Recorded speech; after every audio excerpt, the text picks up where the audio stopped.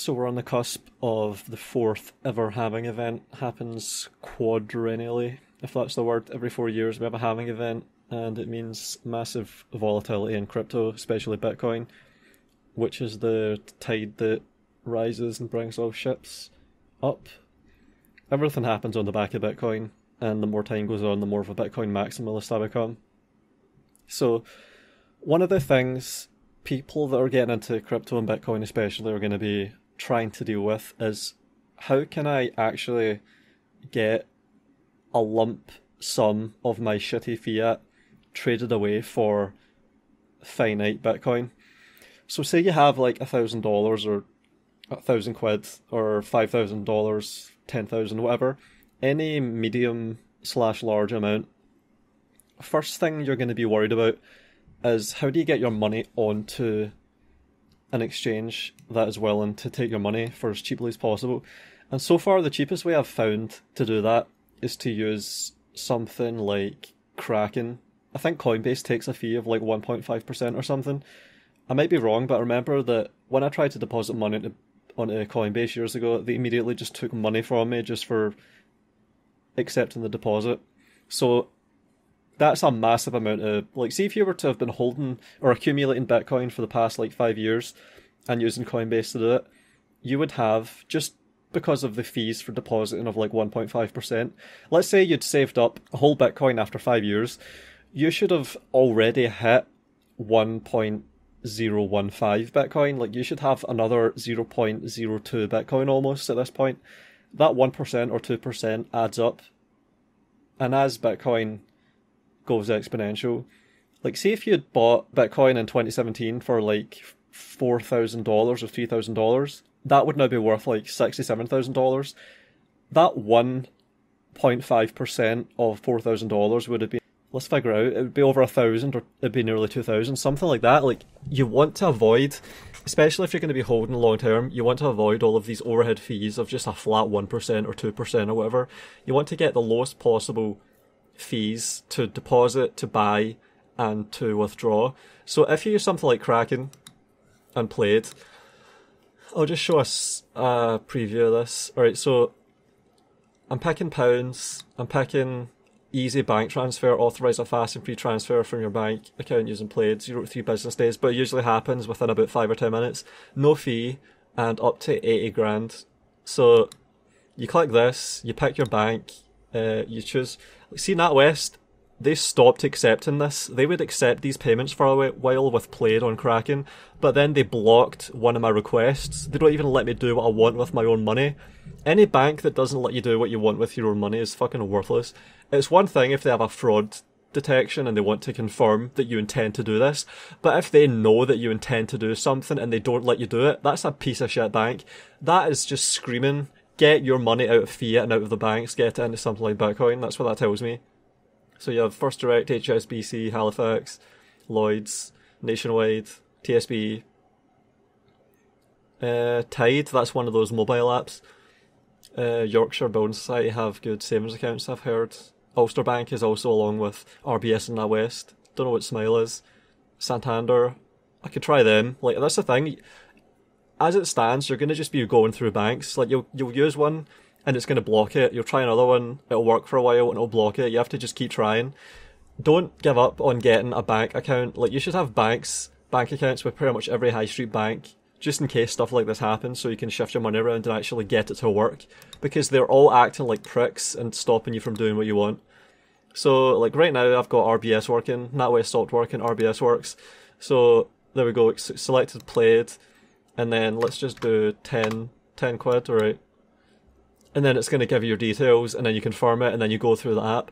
So that would let me deposit for free onto Kraken. I would get every single penny of my money out of my bank account into Kraken with Played.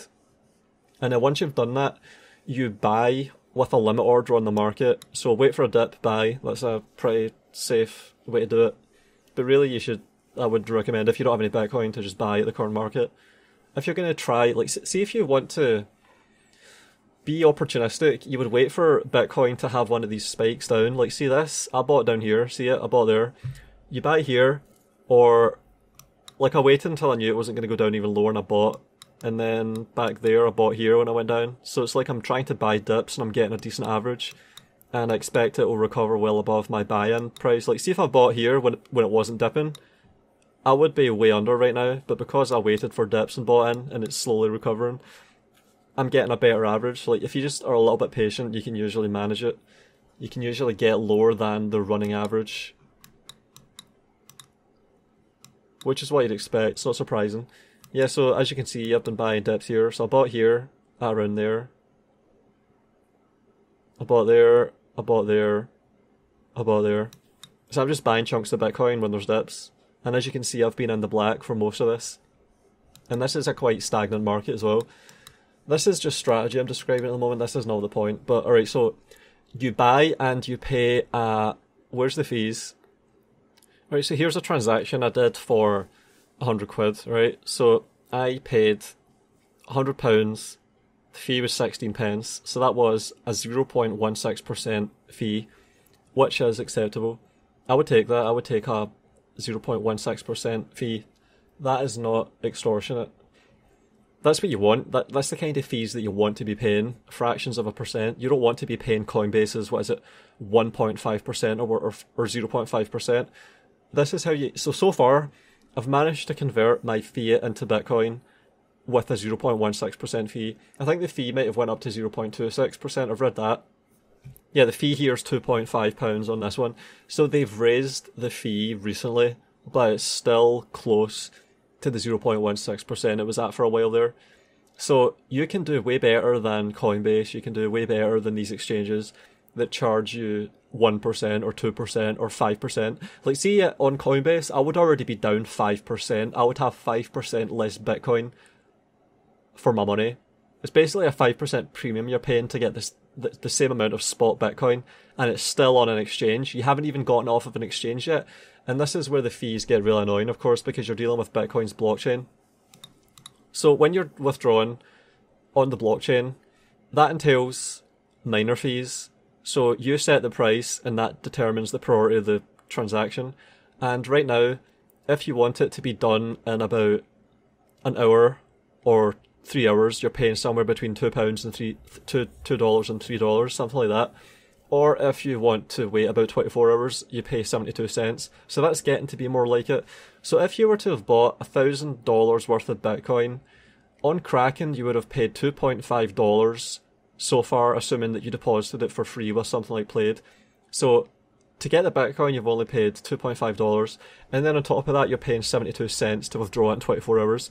So you're only paying about $3 out of 1,000, or 0.3% so far to get off. But the thing is, when you go to withdraw from Kraken and Bitcoin, withdraw. Alright, so I'm going to withdraw, I'm picking Bitcoin. I'm selecting to do it on the actual Bitcoin network, 0.04. Alright, so there, I'm withdrawing 0.001. Alright, so that's 50 quid. And I'm going to put an address here. I'm going to call it this. So if I was to withdraw this, the fee would be, to withdraw 50 quid, it would be £10. That's the current Kraken withdrawal fee on chain for Bitcoin. £10.36. That's terrible. So if you were to withdraw £1,000, you'd be paying 1% right there. If you withdrew £100, you'd be paying 10%. 10% of your money gone, and you've already eaten, 0.25%. So it's starting to just add up horribly. But there is a way around this. There's no way around. You can't set the fee on Kraken. You're stuck paying £10 to withdraw Bitcoin from the exchange on chain. That sucks. That's terrible. So what you have to do is withdraw Bitcoin, and it allows you to select the network, and I'm picking Lightning, no fee. But the thing is, this is not an on-chain transaction, so we need to withdraw it to somewhere that lets us send an on-chain transaction with picking our own fee, because we don't need it to happen within the next 45 minutes. We can actually figure it out. So if we spend, let's assume that the amount of money we take as a fee is what they're using. So if it's £10, it would probably be something like 100 sats per VB. It should happen within 10 minutes if you do that. So you're not even getting the speed of the transaction you pay for, so you are being gouged by Kraken, it looks like, to do this transaction. So you should never use this wherever you can. Use Lightning. But where do you send it to with Lightning? Alright. I'm going to use Lightning, and I'm going to use something called Muun. So I'm going to start recording on my phone now. Alright, so I'm going to go into my Muun wallet now. Alright, so here's my Muun wallet. I have no balance, so I'm going to click Receive and Lightning. So I'm going to change it to Satoshis, and I'm going to do 10,000. So it's going to be the same transaction I did to test. So that's coming out at about £5, right? So this is an amount that would usually just be totally eaten up by fees. So I'm going to confirm the amount, copy the invoice, paste it onto Discord in a channel that I have for this stuff, and then I'm going to post it in here. Preview withdrawal, confirm in my emails, and confirm address. I just click the button and then Kraken opens up a new tab. Successful address approval. The address is now ready to be used for withdrawals. Confirm withdrawal. Done.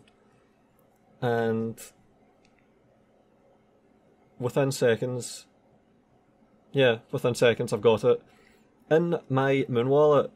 So now I can choose to send this shit. So now that it's in my Muun wallet as Lightning, so this is like a pseudo Bitcoin, this is not actual Bitcoin, this is like a Bitcoin IOU. So I don't want to have my crypto on Kraken, but I even more don't want to have my crypto held as Lightning. So I would want to do this quickly. So you send Bitcoin, you paste the address, and convert to Satoshis, and 10,000 again. So I'm confirming the amount, my sats, my Satoshis. So I'm choosing the network fee now. This is what I want. This is the whole point in this. So I can pick £4 in less than 30 minutes. So I'm already beating Kraken's estimation. I'm paying less than half what Kraken charged to have an even higher prioritized transaction, apparently. Or I can do 17 hours for £1.60, or I can do less than 46 hours at 7 sats per VByte. So I'll check the mempool. They're purging below 4 sats per VByte. 10 has no priority. Bitcoin fees, 9 or 10 is estimated at a day. 11 or 12 is estimated at a day. I'm going to try 7, and if it gets bounced, I don't care. Transaction may take days to confirm. 6, 5. I can go down as low as 5, but it threatens rejection. So I can do 6, and that'll be 53 pence. And it might take days to do this. Or it could take weeks. It could just stay pending until it eventually goes through. Or it could get... See when it says here, it's rejecting transactions? I think this means that it could get purged from the mempool. Purging below 4 sats, so that's what it estimates with a high degree of probability. Maybe this app is just being extremely conservative and saying 5. 5 is a risk. So I'm going to just do 6, right? Because it's only, what, 9 pence difference? That's acceptable. So I'll do that, and it says it'll take less than 85 hours. 85 hours, 46 hours, 31 hours, 19 hours. I'm only sending £5. So that money is not going to earn me 9 pence or whatever, so I'll just do 6. So I'm being in an environment with relatively high fees. Low priority 36 sats, medium priority 38. So it's around 36 to 40 sats. In a 36 to 40 sats environment for the miners, I can submit a transaction for 6 sats per VByte, 53 pence, instead of $3. $3.50 is what you would pay to get this done, probably in about an hour or two. But I'm willing to wait hours or even days because I'm sending this code to cold storage. See, if you were sending like 1,000 or 2,000, I think you'd maybe want to just up it a bit to I don't know, maybe like 15 or 20. Let's see. Alright, 15, £1.32, 17 hours. I'd probably be comfortable with that. 20, 25 for 9 hours. 35 for 6 hours. 40, 4 hours. 50, 13 minutes. £4.41 for 13 minutes. You could do that if you wanted, but I would probably just do like 25 or something for like $1,000 or £1,000. But for this, I'm going to just do 53 pence to make the point. This might get rejected from the mempool, but if it is, I don't care. I'm sending like a fiver and I'm getting charged 10% of it on the chain. And this could work. If it doesn't, I just wait until some other time and do it when the network's less busy. But yeah, this is how you do it. You can avoid paying $10. And also, I think what I said about the taker fees. I mean the maker fees for a limit order to actually buy the Bitcoin is only 0.26%. Depositing is free, and then if you send it for 50 cents for every $1,000, that's 0.5%. Yeah, that's £2.50 plus about 50 pence, £3 to buy. So in order to translate your fiat into Bitcoin at a quantity of $1,000 or £1,000, you're only paying 0.3% to do everything, to get it into Bitcoin, to get it onto the exchange first of all, to change it into Bitcoin, and to withdraw it on chain. You're conceivably only spending 0.3%. And like I said, Coinbase would have charged like 1.5% just to get your fiat currency onto their exchange and be liquid and be able to transact. So alright, let's send this. So this has been sent. I'm now going to have a record of this. Yeah. So now I've done 2 transactions that are both unconfirmed. The first one I did just as a test. This one I'm doing to show it and document it and make a video showing it. This is really important. This took me a while to figure out. Muun Wallet works for now, which is good. It might not work in the future. I don't think it's even a true Lightning wallet. I think it uses something called submarine swaps. But functionally, it does everything I need. These transactions will be on the chain. Hang on, I'll prove this.